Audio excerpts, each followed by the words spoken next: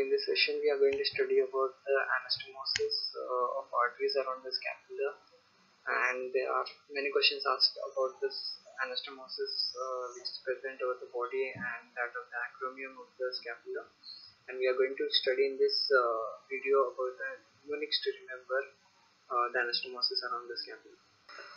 So coming to the subclavian artery, it is divided into three parts.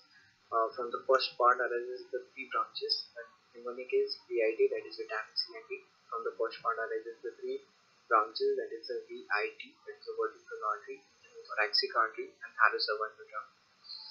Then from the second part arises vitamin C, that is C costocervical artery, and from the third part arises the third branch, that is the dorsoscapular artery. Little bit deep is thoracocervical trunk, further divided into three again main arteries.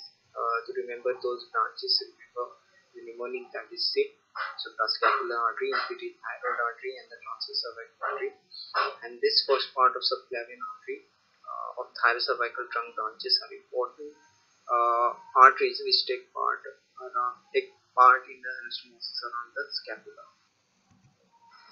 So coming to the continuation of the subclavian artery with the outer aspect of the first strip of the axillary artery, where to study the branches of the axillary artery, remember that pectoralis minor divides the axillary artery into three parts. Proximal part is first part, behind the pectoralis minor muscle is the second part, and that of digital to it is the third part.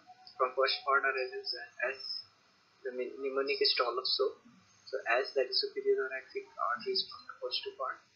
TA, that is thoracoacromial artery, and lateral thoracic artery are from the second part, and SOAP, that is subscapular artery, anterior circumfleximal artery, and posterior circumfleximal artery. These three branches are from the third part. Now, why I have written as a SOAP? To remember that subscapular artery is the branch arising from axillary, while that of suprascapular artery is a branch which is arising from the subclavian artery. So is the subscapular artery, artery. So coming to the anastomosis of the scapula, they are mainly present on the body part of the scapula and that of acromion process of the scapula. Coming to the body part of anastomosis, it is mainly formed by suprascapular artery and the transverse cervical artery. If you remember, this arises from the thoracocervical trunk part of first part of the subclavian artery, and that is the circumflex femoral artery, which arises from the third part of the axillary artery. And secondly, over the anastomosis over the acromion process, it is mainly by the suprascapular artery, which arises from the first part of subclavian, that is from the thoracocervical trunk, and that another are the branches from axillary artery, that is the acromial branch of the thoracoacromial artery, and the ascending branch of the posterior circumflex artery. Now these are some of the questions which are asked